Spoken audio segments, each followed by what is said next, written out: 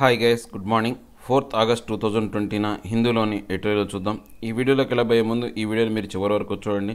నచ్చితే లైక్ చేయండి, షేర్ చేయండి. మీరు ఏదైనా చెప్పాలనుకుంటే కింద కామెంట్ రూపంలో తెలియచేయండి. ఇంకా సబ్స్క్రైబ్ అవ్వనోళ్ళు ఎవరైనా ఉంటే సబ్స్క్రైబ్ అవ్వండి.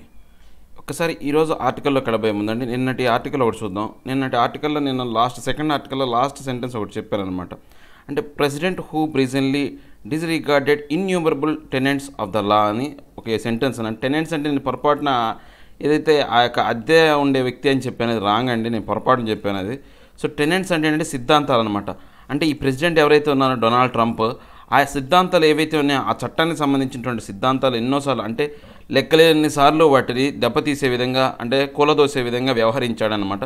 సో ఇక్కడ టెనెంట్ అంటే ఏంటి అంటే టెనెంట్స్ అంటే ఏంటంటే ఇక సిద్ధాంతం అనమాట. నేను పొరపాటున నేను సరిగ్గా చూడలేదు అది, సో అది నా మిస్టేకే. సో ఎవరైనా కానీ మిస్గైడ్ అయ్యంటే ఒకసారి మీరు మళ్ళీ చెక్ చేయండి, నేను ఆర్టికల్ ఒకసారి చెక్ చేయండి. సో ఒకసారి చూడండి అది. సో ఇక ఫస్ట్ ఈరోజు ఆర్టికల్లోకి వచ్చేస్తే కనుక టైమ్ టు అన్లాక్. అంటే ఇప్పుడు టైమ్ టు అన్లాక్ ఏంటంటే ఆ తాళం ఏదైతే ఉందో తీయాలి, ఆ నిర్బంధానికి ఏదైతే గురి చేస్తుందో దాన్ని బయటికి తీసుకురావాలని చెప్తున్నారు. యాక్చువల్గా ఇప్పుడు ఈ మధ్యకాలంలో అన్లాక్ అనగానే మనం దేని గురించి ఆలోచిస్తాం? కోవిడ్-19 గురించి ఆలోచిస్తాం. కానీ ఇప్పుడున్న యాక్చువల్ సిచ్యువేషన్ ప్రకారం ఈ ఆర్టికల్ దేనికి సంబంధించింది అంటే ఈ యొక్క జమ్మూ అండ్ కాశ్మీర్కి సంబంధించినటువంటి అంశాన్ని ఉద్దేశిందనమాట. సో ఈ యొక్క జమ్మూ అండ్ కాశ్మీర్ ఏదైతే ఉందో సేమ్ 1 year బ్యాక్ ఆగస్ట్ 5వ తారీఖునే దాని యొక్క స్పెషల్ స్టేటస్ అనేది తీసేసి సో దాన్ని రాష్ట్రం నుంచి రెండు కేంద్రపాలిత ప్రాంతాలుగా విడగొట్టారు. జమ్మూ అండ్ కాశ్మీర్, లడాక్ గాను 2 భాగాలుగా విడగొట్టారనమాట. అప్పటి నుంచి అక్కడ ఏర్పడినటువంటి పరిస్థితుల గురించి చెప్తున్న ఆర్టికల్ అనమాట. ఒకసారి చూద్దాం. J&K can return to normalcy only with full statehood and release of political prisoners.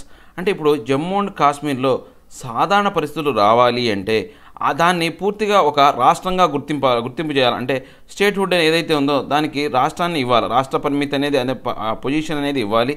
దాంతోపాటు ఎవరైతే రాజకీయపరమైనటువంటి ఈ యొక్క ప్రిజనర్స్ ఎవరైతే ఉన్నారో, ఖైదీలుగా చేశారో, అంటే ఏదైతే కొన్ని వాళ్ళు బయట ఉంటే కనుక వాళ్ళు చేసే చర్యలు కావచ్చు, వ్యాఖ్యల వల్ల ఆ యొక్క జమ్మూ అండ్ కాశ్మీర్ యొక్క శాంతికి విఘాతం కలిగే విధంగా ఉంటుందని చెప్పేసి కొంతమందిని రాజకీయపరమైనటువంటి ఖైదులు చేసి వాళ్ళు డిటెన్షన్కి గురి చేశారు, నిర్బంధానికి గురి చేశారన్నమాట. అలాంటి వాళ్ళని విడుదల చేసినప్పుడు మాత్రమే అక్కడ జమ్మూ అండ్ కాశ్మీర్లో సాధారణమైనటువంటి పరిస్థితులు ఏర్పడతాయని చెప్తున్నారన్నమాట. ఒక్కసారి ఈ ఆర్టికల్లోకి వెళ్ళబోయే ముందు దీంట్లో ఉన్న డిఫికల్టీ వర్డ్స్ని మనం ఒక్కసారి చెక్ చేద్దామండి. ఈ డిఫికల్టీ వర్డ్స్ అంటే నేను కింద డిస్క్రిప్షన్లో PDF లింక్ అనేది ఇస్తున్నాను. ఎవరైనా మీరు ఈ వీడియోని చూడబోయే ముందు కానీ లేదా ఈ యొక్క ఆర్టికల్ని పేపర్లో చదవబోయే ముందు మీరు ఈ డిఫికల్టీ వర్డ్స్ మీరు చూశారనుకోండి, మీకు ఈజీగా ఉంటుంది. దాంతోపాటు నేను హిందూ ఈ పేపర్ను కూడా కింద డిస్క్రిప్షన్లో PDF లింక్ అనేది ఇస్తున్నాను. 3 ఎడిషన్లు ఇస్తున్నానండి. విజయవాడ, వైజాగ్, తర్వాత హైదరాబాద్ ఎడిషన్స్. ఎవరికైతే పేపర్ అవైలబిలిటీ లేదో ఒకసారి ఆ యొక్క పేపర్ని తిరిగి చదవడానికి ట్రై చేయండి. ఈ వీడియో ఎక్స్ప్లెనేషన్ తర్వాత ఈ యొక్క పేపర్ని మళ్ళీ ఒకసారి చదవడానికి ట్రై చేయండి. నేను చాలాసార్లు చెప్పానండి, నేను ఓన్లీ 70 to 80% మీకు ఓవర్వ్యూ ఇస్తున్నాను మాత్రమే. నేను 100% రైట్ని ఎక్కడా చెప్పలేదు. ఇప్పుడు నేను చెప్పాను కదా, నేను చెప్పిన దాంట్లో మిస్టేక్ మళ్ళీ నేను ఎత్తుకొని చెప్పాల్సి వచ్చింది.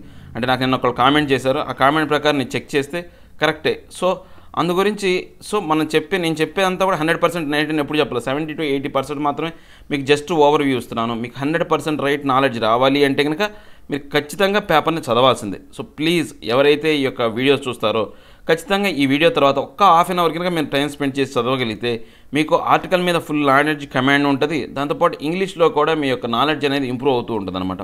సో ఇక డిఫికల్టీ వర్డ్స్లోకి వస్తుంది. డిటెన్షన్, కస్టడీ, ఇంప్రిజన్మెంట్, నిర్బంధం, రిస్ట్రైన్, ట్రస్, హ్యాంపర్, అణచడానికి, డినే, డిస్క్లైమ్, బాధ్యతను నిరాకరించు, ఏలినింగ్, ఇల్, అన్హెల్తీ, రోగము, స్ట్రిండిట్, hash, tough, కర్కశమైన, refurbish, renovate, recondition, పునరుద్ధరించిన, డ్యూబియస్, doubtful, uncertain, సంశయాత్మక, అలాక్రిటీ, జలస్నెస్, జీలు, ఉల్లాసము, privilege, advantage, benefit, ప్రత్యేక సౌకర్యము. ఇవి దీంట్లో ఉన్న డిఫికల్టీ వర్డ్స్ అండి. ఇక మనం ఆర్టికల్లోకి వెళితే at least 2 dozen politicians in Jammu and Kashmir remain in detention, some అన్నోటిఫైడ్, A year after it was deprived of its statehood and a special constitutional status on August 5th, 2019. అంటే దగ్గర 2 డజన్ల మంది పొలిటీషియన్స్ ఎవరైతే ఉన్నారో, రాజకీయ నాయకులు ఎవరైతే ఉన్నారో ఆ జమ్మూ అండ్ కాశ్మీర్కి సంబంధించిన 2 డజన్ల మంది అంటే 24 మందిని ఈ యొక్క రాజకీయపరమైనటువంటి నిర్బంధానికి గురి చేశారనమాట. ఎప్పుడు లాస్ట్ ఇయర్ ఇదే టయానికి ఆగస్ట్ 5వ తారీఖున ఈ యొక్క జమ్మూ అండ్ కాశ్మీర్కి దాని యొక్క రాష్ట్ర హోదాను తీసేసి కాన్స్టిట్యూషనల్గా ఇచ్చినటువంటి రాష్ట్ర హోదా ఒకటి దానికి ఉన్నటువంటి స్పెషల్ స్టేటస్ని ఆయన క్యాన్సిల్ చేస్తూ ఆగస్టు 5వ తారీఖున దాన్ని యూనియన్ టెరిటరీగా ఏర్పాటు చేసిన తర్వాత ఒక 24 మంది ఈ పొలిటీషియన్ని నిర్బంధానికి గురి చేశారనమాట. Last week peoples democratic party president and former chief minister Mehbooba ముఫ్తీస్ detention was formally extended by another 3 months under the J&K Public Safety Act, but several others remain restrained within their homes in Kashmir, which is now a union territory under the rule of Delhi. అంటే ఈ యొక్క అంటే last week ఏం statement ఇచ్చారంటే ఈ యొక్క PDP leader అయినటువంటి peoples democratic party leader అయినటువంటి ఈ యొక్క ఒకప్పటి చీఫ్ మినిస్టర్ అయినటువంటి మహబూబా ముఫ్తీ అనే ఆమెకు సంబంధించి ఆమె యొక్క నిర్బంధాన్ని ఇంకో 3 నెలల పాటు ఆ యొక్క నిర్బంధాన్ని పెంచుతున్నామని చెప్పేసి, దాంతోపాటు ఇంకా కొంతమంది ఎవరైతే ఉన్నారో అక్కడ రాజకీయ నాయకుల్ని ఈ జమ్మూ అండ్ కాశ్మీర్కి సంబంధించినటువంటి పబ్లిక్ అండ్ సేఫ్టీ యాక్ట్ కింద వాళ్ళని ఇంకా ఒక నిర్బంధంలోకి గురి చేశారన్నమాట. వాళ్ళని ఇంకా నిర్బంధంలోనే ఉంచారనమాట. ఆ యొక్క కాశ్మీర్ రాష్ట్రం ఏదైతే ఉందో ఒకప్పుడు కాశ్మీర్ రాష్ట్రం అనేది ఇప్పుడు యూనియన్ టెరిటరీగా మార్చి అది యొక్క ఢిల్లీ వాళ్ళ యొక్క ఆ యొక్క అదుపాజ్ఞంలో ఉందన్నమాట. సో అక్కడ ఏంటంటే పూర్తిగా రీస్ట్రైన్ అనమాట. అక్కడ ఉన్న పరిస్థితులన్నింటినీ పూర్తిగా అణిచివేస్తున్నారు అనమాట. రీస్ట్రైన్ అంటే అణిచివేయడం అనమాట. Last week again the administration flat out denied before the supreme court that the farmer union minister and Congress leader సౌఫుద్దీన్ Soz was under detention through he has been రీస్ట్రైన్ from moving and speaking freely. అంటే ఇప్పుడు ఏదైతే ఈ యొక్క union minister ఒకప్పుడు union minister Congress leader అయినటువంటి సౌఫుద్దీన్ సోజ్ అనే అతను కూడా డిటెన్షన్లో ఉన్నాడన్నమాట. నిర్బంధానికి గురై ఉన్నాడు. అతను కూడా పూర్తిగా అణిచివేశారన్నమాట. అతని మూవ్మెంట్కి సంబంధించి తర్వాత యొక్క మాట్లాడే అంశానికి సంబంధించి ఏవైతే విధానాలు ఉన్నాయో ఆ విధానాలన్నీ కూడా ఆయన్ని అణిచివేశారన్నమాట. సో దానికి సంబంధించిన అంశం అనేది సుప్రీంకోర్టు దగ్గరికి తీసుకువెళ్తే ఆ సుప్రీంకోర్టు దానికి సంబంధించి వాళ్ళు ఏదైతే తీర్పు ఇచ్చిందో దాన్ని కూడా డినైడ్ చేశారు. అంటే దాని బాధ్యతను కూడా నిరాకరించారు. సుప్రీంకోర్టు తీసుకుంటుండే బాధ్యతను కూడా వాళ్ళు ఏదైతే చెప్పారో దాన్ని కూడా నిరాకరించి ఆయన యొక్క ఏదైతే సుప్రీంకోర్టు ఆయనకు అనుకూలంగా ఇచ్చిన తీర్పును కూడా వాళ్ళు లెక్క చేయలేదన్నమాట. He was allowed to visit his ఏలియింగ్ sister but denied A moments with his daughter by the police on Friday. అంటే ఆయన్ని ఓన్లీ ఆయన అంటే రోగంతో బాధపడుతున్న ఆయన చెల్లెల్ని చూడటానికి మాత్రం ఆయన పర్మిషన్ ఇచ్చారు.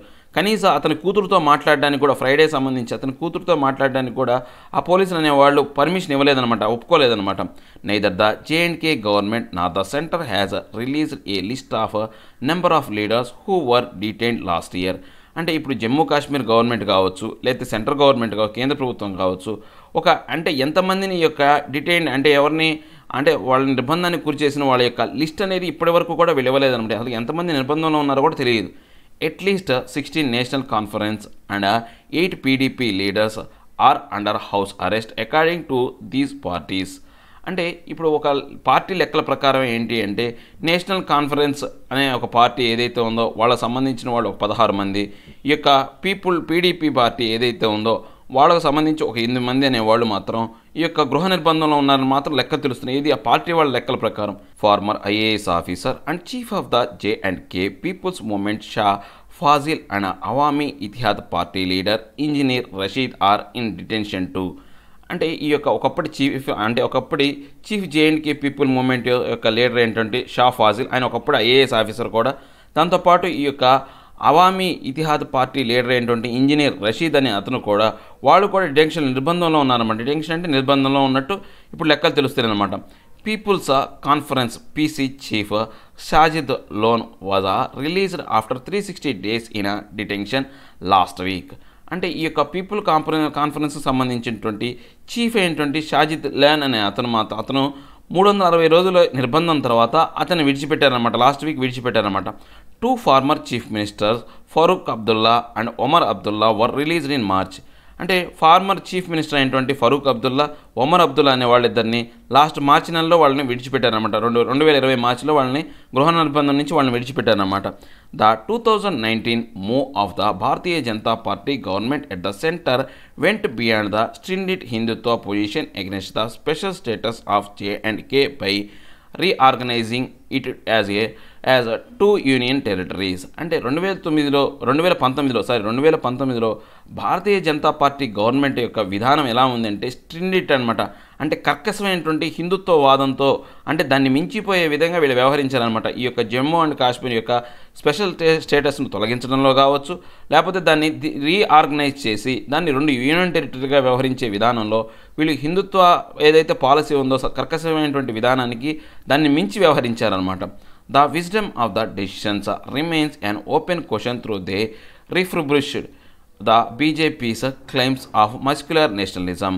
అంటే ఇప్పుడు ఏవైతే వీళ్ళు చేసినటువంటి యొక్క విజ్డమ్ అంటే వీళ్ళ యొక్క తెలివిని ఉపయోగించి వీళ్ళు చేసిన యొక్క విధానం అనేది ఇప్పటికీ దాని యొక్క డెసిషన్ సంబంధించినటువంటి చాలా వరకు ఓపెన్ క్వశ్చన్స్ అనేవి ఉన్నాయన్నమాట.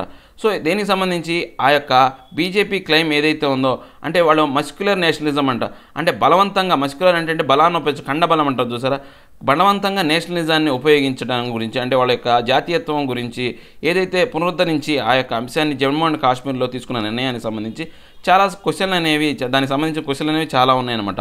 The డ్యూబియస్ legislative route that the centre took and the communication restrictions on the population that followed caste A shadow on India's standing as a constitutional democracy.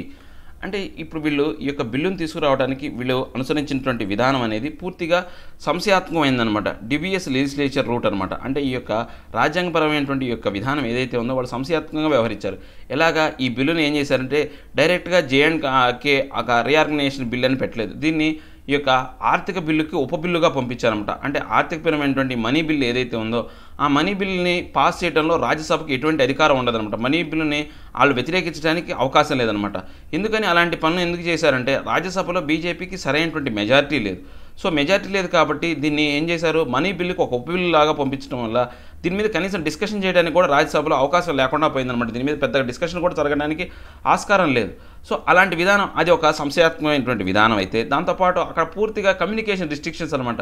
ఎప్పుడైతే ఈ యొక్క చట్టం అనేది అమలులోకి రావడానికి ఈ యొక్క బిల్ అనేది ఏర్పాటు చేయడం జరిగిందో అప్పటి నుంచి జమ్మూ అండ్ కాశ్మీర్లో పూర్తిగా గృహ నిర్బంధం కావచ్చు, ఆ యొక్క కమ్యూనికేషన్ ఏది ఫోన్ కావచ్చు, నెట్వర్క్ కావచ్చు, లేకపోతే ఇంటర్నెట్కి సంబంధించిన అంశాలన్నింటినీ కూడా పూర్తిగా మూసివేశారనమాట. ఇలాంటి అన్ని విధానాలన్నీ కూడా మన భారతదేశానికి సంబంధించినటువంటి రాజ్యాంగపరమైనటువంటి ప్రజాస్వామ్య విధానం మీద ఒక నీడలాగా ఒక నీడపడేలాగా షాడోలాగా అనమాట. క్యాస్ట్ ఏ షాడో అంటే ఒక నీడపడేలాగా ఉందన్నమాట.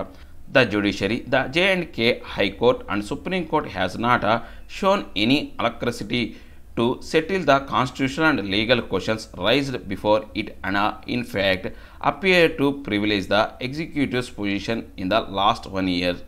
అంటే ఇప్పుడు ఈ యొక్క సుప్రీంకోర్టు కావచ్చు, హైకోర్టు కావచ్చు, ఈ యొక్క జమ్మూ అండ్ కాశ్మీర్కి సంబంధించినటువంటి అంశాలకు సంబంధించి వాళ్ళు అలాక్రటీ అంటే ఏంటి అంటే అలాక్రటీ అంటే ఉల్లాసాన్ని ఏమి చూపించట్లేదన్నమాట. దీనికి సంబంధించి అక్కడ ప్రజలు అనేవాళ్ళు చాలా వరకు ఇబ్బంది పడుతున్నారు. ఆ కాన్స్టిట్యూషన్ పరంగా లేకపోతే ఏది రాజ్యాంగ పరంగా లేకపోతే చట్టబద్ధంగా చూస్తే ఏర్పడినటువంటి చాలా ప్రశ్నలకి సమాధానం అనేది దొరకట్లేదన్నమాట. సో ఏదైతే ఈ యొక్క ప్రివిలేజ్డ్ ఎగ్జిక్యూటివ్స్ అంటే ఏంటి అంటే ప్రివిలేజ్ అంటే ఏంటంటే ప్రత్యేక సౌకర్యాలు కలిగినటువంటి ఈ యొక్క ఎగ్జిక్యూటివ్ పొజిషన్ కలిగినటువంటి ఇలాంటి ఇలాంటి ఈ యొక్క న్యాయస్థానాలు కూడా లాస్ట్ 1 year నుంచి అక్కడ జరుగుతున్న వాటిని మీద ఎటువంటి యొక్క ఉల్లాసం అంటే వాటి మీద ఎటువంటి కాన్సన్ట్రేషన్ చేయట్లేదు, వాటి గురించి ఏమీ చెప్పట్లేదు అనమాట. Some scholars have linked the continuing Chinese aggression in Ladakh to the change in J&K's status. అంటే ఇప్పుడు కొంతమంది స్కాలర్స్ ఎవరైతే ఉన్నారో ఈ యొక్క రచయితలు కావచ్చు లేకపోతే ఈ యొక్క వ్యాఖ్యానకర్తలు ఎవరైతే ఉన్నారో వాళ్ళు ఇప్పుడు చైనా అనేది ఇంత అగ్రెసివ్గా వ్యవహరించడానికి కారణం ఏంటంటే లడాఖ్ని ఈ యొక్క యూనియన్ టెరిటరీగా భారత్ మార్చి యొక్క J&K యొక్క స్టేటస్ని మార్చడం వల్లనే ఆ యొక్క లడాఖ్లో చైనా అనేది ఇలాంటి దురుసైన ప్రవర్తన కలిగి ఉంది, దురుసైన ప్రవర్తన వ్యవహరిస్తుందని చెప్పేసి కొంతమంది ఈ యొక్క వ్యాఖ్యానకర్తలు చెప్తున్నారు అనమాట. The spirit of Indian federalism has been weekend. మన భారతదేశానికి సంబంధించినటువంటి సమాఖ్య వ్యవస్థ ఏదైతే ఉందో దాని యొక్క మౌలిక సూత్రం అంటే దాని యొక్క ఆత్మ అనేది చాలా వరకు బలహీనపడిందనమాట. ఏంది ఇలాంటి పరిస్థితులు ఏవైతే వీళ్ళు చేశారో దానివల్ల ఏంటంటే ఆ యొక్క విధానం అనేది చాలా బలహీనంగా తయారైందనమాట. Main stream politics in J&K has became impossible with leaders in detention and those released reportedly undertaking to stay away from any public discussion on J&K's future. అంటే ఇప్పుడు ఏంటి చాలా వరకు మంది నాయకులు J&K సంబంధించినటువంటి రాజకీయపరమైనటువంటి మెయిన్ స్ట్రీమ్ ప్రఖ్యాతమైనటువంటి నాయకులు ఎవరైతే ఉన్నారో వాళ్ళందరినీ కూడా నిర్బంధానికి గురి చేశారు. లేదా ఎవరైనా కొంతమందిని ఆ నిర్బంధం నుంచి విడుదల చేసినప్పటికీ కూడా వాళ్ళు ఏంటి అంటే వాళ్ళని కొంచెం దూరంగా ఈ యొక్క జేఎండ్కే సంబంధించినటువంటి ఈ యొక్క ఫ్యూచర్ రాబోయే కాలంలో జరగబోయే యొక్క డిస్కషన్స్ ఏవైతే ఉన్నాయో, అంటే జేఎండ్కే అభివృద్ధికి సంబంధించి డిస్కషన్స్ ఏవైతే ఉన్నాయో, ఆ యొక్క చర్చలు ఏవైతే ఉన్నాయో ఆ చర్చలకు దూరంగా, పబ్లిక్ డిస్కషన్స్కి దూరంగా ఉండే విధంగా మీటింగ్లు కానీ ఎటువంటి అంటే వాళ్ళు సమాజంతో ఒక సంబంధాలు లేకుండా బతికే విధంగా వీళ్ళు కేంద్ర ప్రభుత్వం అనేది చర్యలు తీసుకుంటుందన్నమాట. This is not a sustainable situation if India wants to protect its global reputation and uphold the faith of its own citizens. అంటే ఇప్పుడు ఏదైతే ఈ యొక్క విధానం వ్యవహరిస్తుందో అది సస్టైనబుల్ సిచ్యువేషన్ కాదనమాట. అంటే ఇప్పుడు ఏదైతే మనం అనుకోవాల్సిన, అంటే ఇప్పుడు జరగవలసినటువంటి సిచ్యువేషన్ కాదనమాట. ఎందుకని ప్రపంచంలోనే మనకు ఒక పెద్ద రెప్యుటేషన్, ఖ్యాతి ఉంది. దీనికి సంబంధించి మన రాజ్యాంగం అనేది ఈ యొక్క సిటిజన్స్కి సరైనటువంటి ఒక నమ్మకాన్ని కలిగించే విధంగా ఉంది. సో ఏదైతే సిటిజన్స్కి వీళ్ళు ఇచ్చే యొక్క రాజ్యాంగబద్ధమైనటువంటి సపోర్ట్ ఏదైతే ఉందో ఆ నమ్మకాన్ని కోల్పోయే విధంగా ఈ యొక్క ప్రభుత్వం అనేది వ్యవహరిస్తుందన్నమాట. ఈ యొక్క సిచ్యువేషన్ అనేది నడుస్తుందన్నమాట. There are 2 steps the centre can take to start A conversation with the peoples of J&K, release all political prisoners and restore it's statehood. అంటే ఇక్కడ రెండు అడుగులు ఉన్నాయన్నమాట. ఈ యొక్క సెంటర్ అనేవి తీసుకోవాల్సినవి ఏంటి, సరైనటువంటి ఈ యొక్క వాళ్ళతో కన్వర్జేషన్ అనేది చేయాలి, సరైనటువంటి మాటలు మాట్లాడాలి, చర్చలు జరపాలి. ఎవరితో? జమ్మూ అండ్ కాశ్మీర్ సంబంధించిన పీపుల్తోనూ. దాంతోపాటు ఈ యొక్క రాజకీయపరమైనటువంటి ఈ యొక్క ఖైదీలు ఎవరైతే ఉన్నారో వాళ్ళని నిర్బంధంలో నుంచి బయటకు తీసుకొచ్చి ఆ రాష్ట్రానికి, జమ్మూ అండ్ కాశ్మీర్కి మళ్ళీ తిరిగి రాష్ట్ర హోదాను కలిగించాలన్నమాట. స్టేట్హుడ్ అనేది ఇవ్వాలి. These will be wise steps towards healing and progress in J&K. అంటే ఇవి చాలా తెలివైనటువంటి అడుగులు అనమాట. దేనికి సంబంధించి ఆ యొక్క జమ్మూ అండ్ కాశ్మీర్కి తగిలినటువంటి దెబ్బ ఏదైతే ఉందో దాన్ని, ఆ యొక్క దెబ్బను మాన్చడం, హీలింగ్ అంటే ఆ యొక్క పరిస్థితుల్ని సరిచేయడానికి, దాంతోపాటు ఈ యొక్క జమ్మూ అండ్ కాశ్మీర్ని అభివృద్ధి బాటలో ప్రోగ్రెస్ అనేది తీసుకురావడానికి సంబంధించి ఇవి సరైనటువంటి ఒక తెలివైనటువంటి అడుగులు అని చెప్తున్నారనమాట. ఇక నెక్స్ట్ ఆర్టికల్ వచ్చేసి టాక్సిక్ బ్రూ. అంటే టాక్సిక్ అంటే ఏంటంటే విషపూరితమైన, బ్రూ అంటే ఏంటంటే పులయబెట్టబడినది. పులయబెట్టబడింది అంటే ఏంటిని మనం సాధారణంగా పులయబెడతామంటే ఈ యొక్క ఏవైతే మనం నార్కోటిక్ డ్రగ్స్ ఏవైతే ఉన్నాయో, ఆల్కహాల్ కావచ్చు, లేకపోతే మనం కళ్ళు, ఇవన్నీ కూడా మనం ఏమంటామంటే ఇవన్నీ కూడా మత్తు పానీయాలు అంటాం, మత్తునిచ్చే. వీటన్నిటి కూడా మనం పులయబెట్టడం ద్వారా కొన్ని ఫర్మిటేషన్ ప్రాసెస్ ద్వారానే ఇవి ఏర్పడతాయి అన్నమాట. సో అవి ఏవైతే ఉన్నాయో అవి విషపూరితమైన అన్నమాట. పులయబెట్టినటువంటి యొక్క ఏవైతే పానీయాలు ఉన్నాయో అవి పూర్తిగా విషపూరితమైపోయినాయి అని చెప్తున్నారు.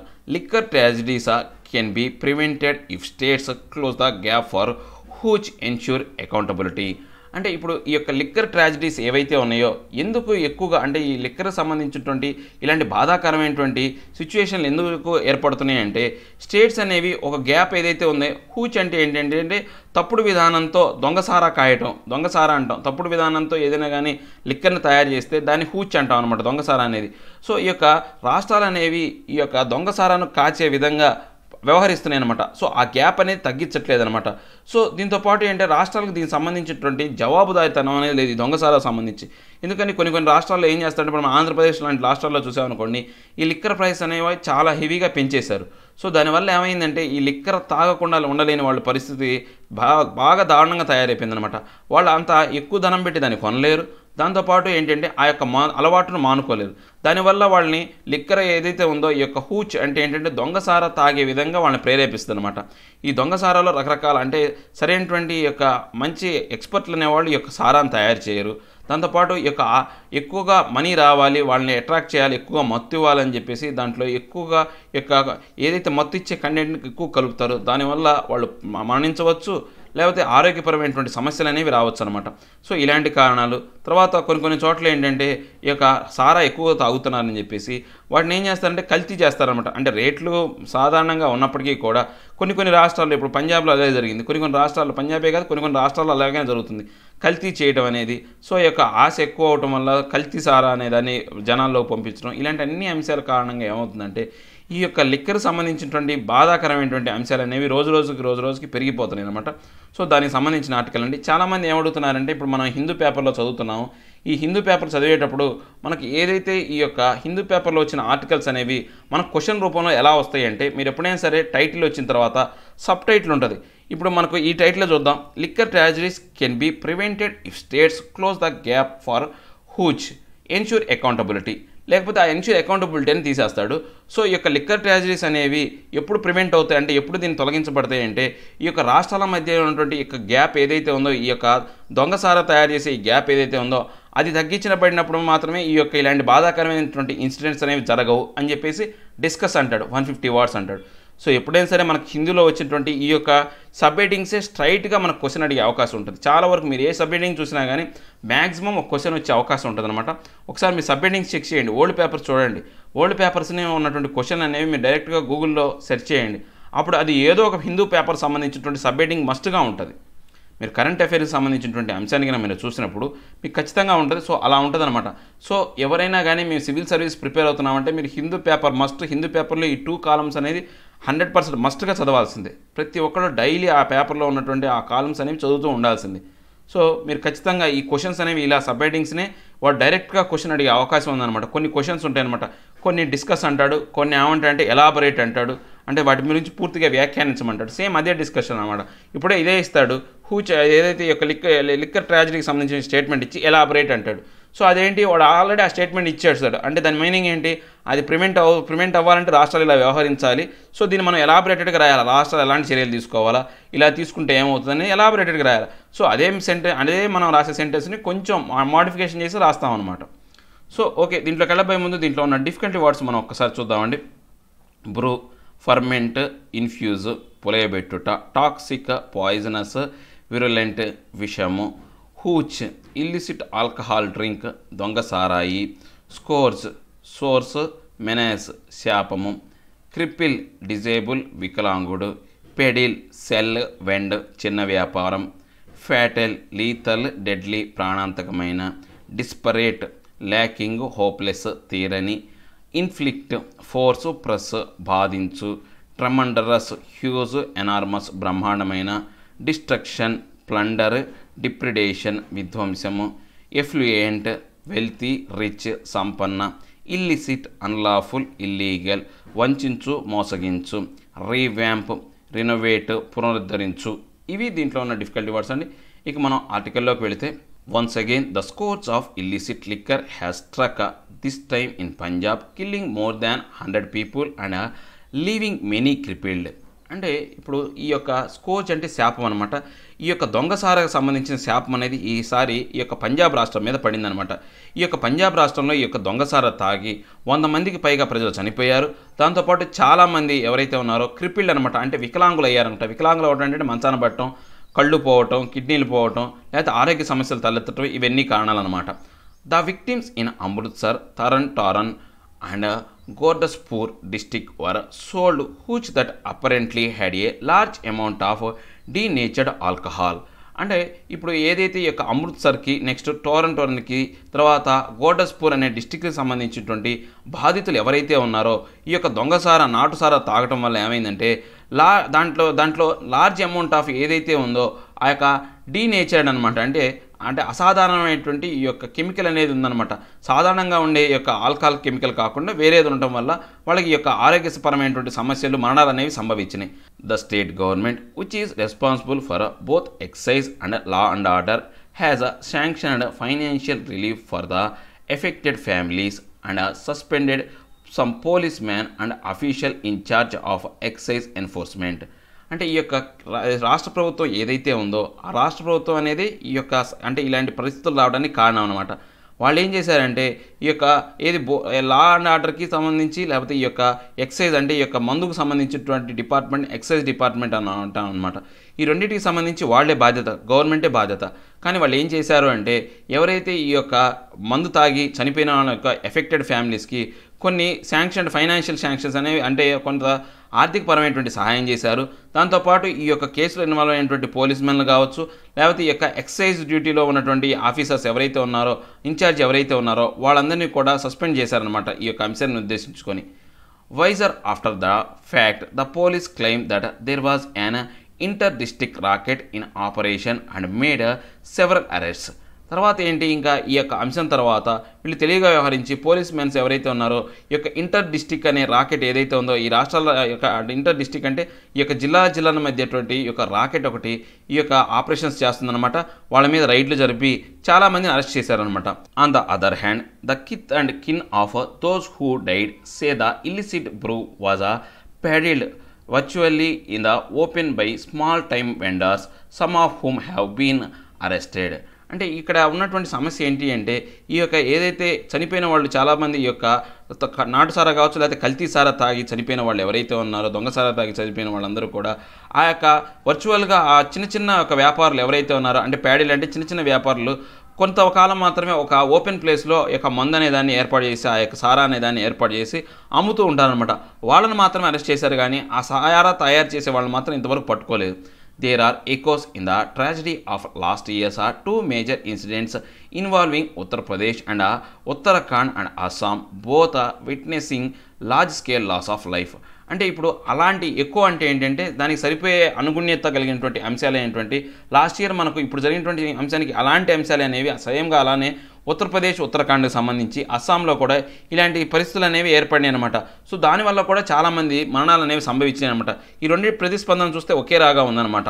More over there have been fatal outcomes during the COVID-19 pandemic as people desperate for alcohol consumed hand sanitizer as a substitute, most recently in Andhra Pradesh.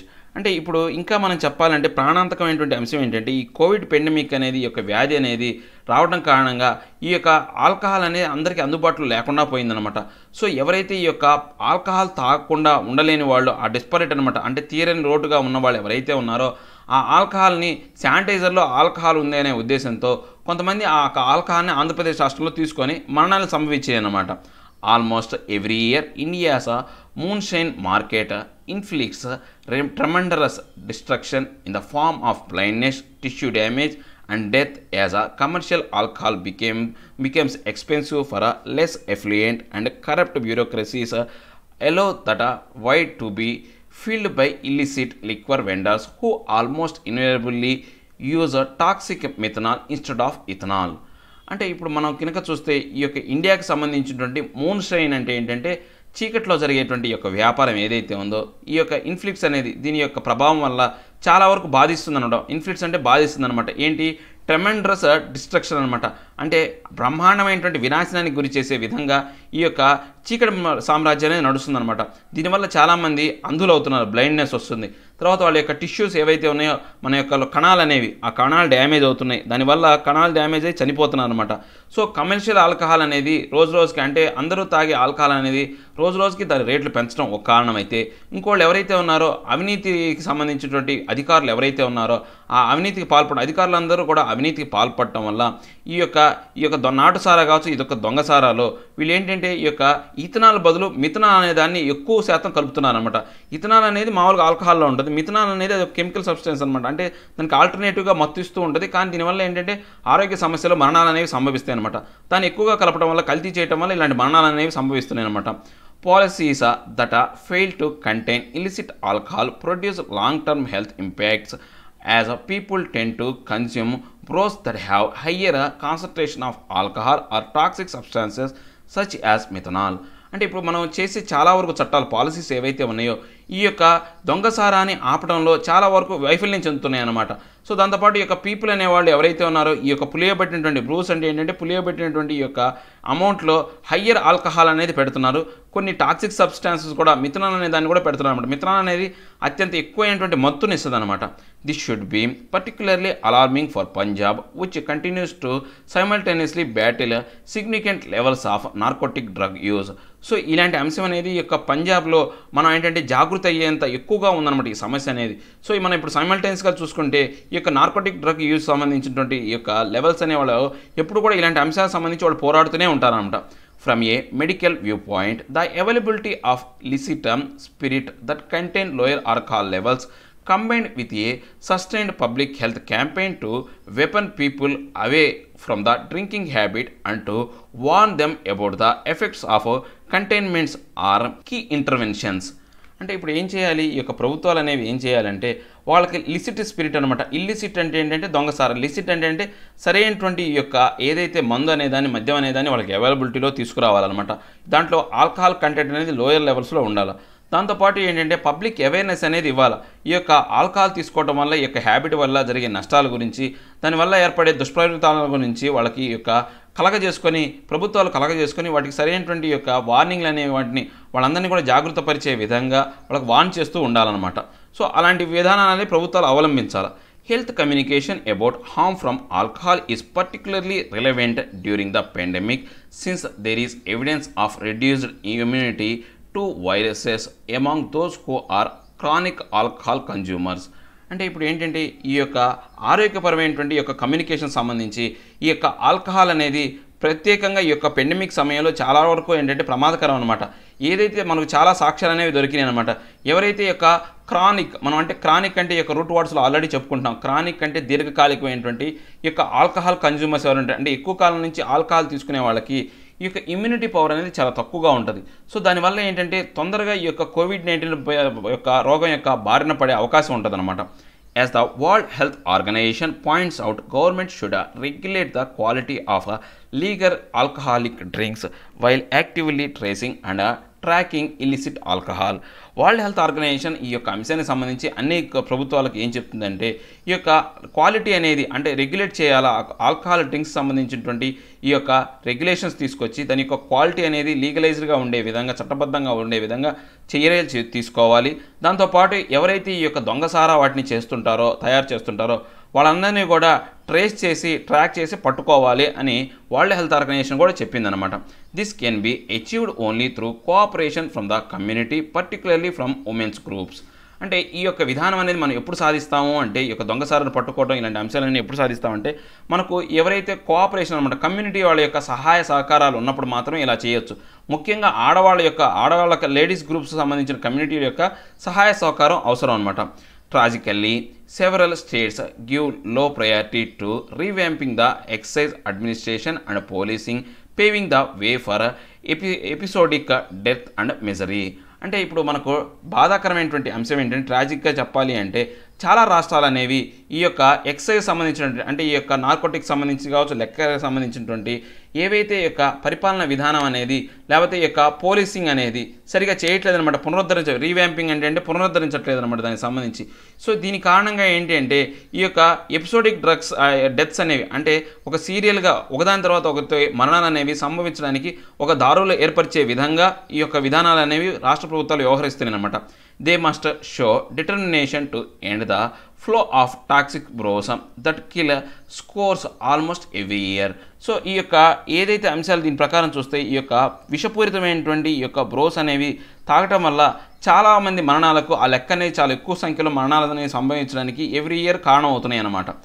The capability of the health system in every district need to be raised to reduce the damage from methanol through immediate simple detoxification therapies. అంటే ఇప్పుడు ఈ యొక్క జిల్లాల్లో కూడా ఈ యొక్క health పరమైనటువంటి ఆరోగ్యపరమైనటువంటి ఈ యొక్క సామర్థ్యాన్ని అనేది పెంచాలన్నమాట. ఎవరైనా పొరపాటున ఇలాంటి దొంగసారా కానీ మిథనాల్ కానీ కన్జ్యూమ్ చేసుకుంటే వాళ్ళకి ఇమ్మీడియట్గా ఆ యొక్క మిథనాల్ వల్ల జరిగే యొక్క డ్యామేజ్ నుంచి కాపాడడం కోసం సరైనటువంటి యొక్క వైద్య విధానం కావచ్చు, లేకపోతే ఈ యొక్క డీటాక్సిఫైయింగ్ అంటే ఆ యొక్క విషాన్ని తొలగించే విధంగా మన శరీరంలో ఉన్న విషాన్ని తొలగించే విధంగా కొన్ని థెరపీస్ అనేవి ఏర్పాటు చేసి వాళ్ళకి ఆరోగ్య వ్యవస్థ అనేది కూడా బలోపేతం చేయడం వల్ల ఇలాంటి ఏవైనా కానీ సంభవించకుండా చేయొచ్చు అనమాట. అంటే దీంట్లో ఆదర్ అనేవాడు 2 రకాలుగా చెప్పాడు. సో ఒకటేం చెప్పాడు, ఒక దేని గురించి చెప్పాడు అంటే పూర్తిగా ప్రివెన్షన్ అనమాట. రాకుండానే ముందు ప్రభుత్వాలు అనేవి చర్యలు తీసుకోవాలా. తర్వాత ఆరోగ్యపరమైనటువంటి ఈ యొక్క హెల్త్ సిస్టమ్ అనేది బలోపేతం చేయడం వల్ల వచ్చిన దాని తర్వాత ఏదైతే ఉందో ఆ యొక్క సమస్యను తొలగించుకునే విధంగా చూడాలి. సో ఈరోజు మనం ఒకసారి ఈ 2 ఆర్టికల్స్ ఇందాక నేను చెప్పడం మర్చిపోయాను అంటే ఒక లాస్ట్ రివ్యూ అనేది చెప్తున్నాను. ఒకసారి ఈ రివ్యూ అనేది మళ్ళీ చూద్దాం.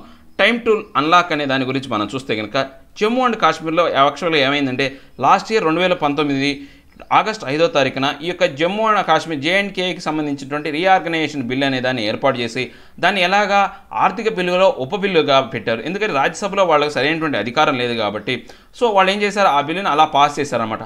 సో దానివల్ల వీళ్ళు రాజ్యాంగపరంగా కొంత తప్పుడు విధానాన్ని అవలంబించారు. దాని తర్వాత ఏంటి అంటే అక్కడ ఉన్న ప్రజలందరికీ కూడా కమ్యూనికేషన్ కట్ చేశారు. అక్కడ రాజకీయ నాయకులు ఎవరైతే చాలా పెద్ద పెద్ద నాయకులు ఎవరైతే ఉన్నారో వాళ్ళందరినీ కూడా గృహ నిర్బంధాన్ని పంపించారు. ఇప్పటికీ కూడా ఒక 24 మంది 2 డజన్ల పీపుల్ అనేవాళ్ళు ఇంకా రాలేదు. మహబూబా ముఫ్తీ లాంటి పీడీపీ నేతలు కావచ్చు, లేకపోతే కొంతమంది యొక్క ఐఏఎస్ ఆఫీసర్లు, తర్వాత కొంతమంది ఏవైతే యొక్క సోషలిస్ట్ యాక్టివిస్టులు ఎవరైతే ఉన్నారో వాళ్ళని ఇప్పటికీ కూడా నిర్బంధానికి గురి చేశారు.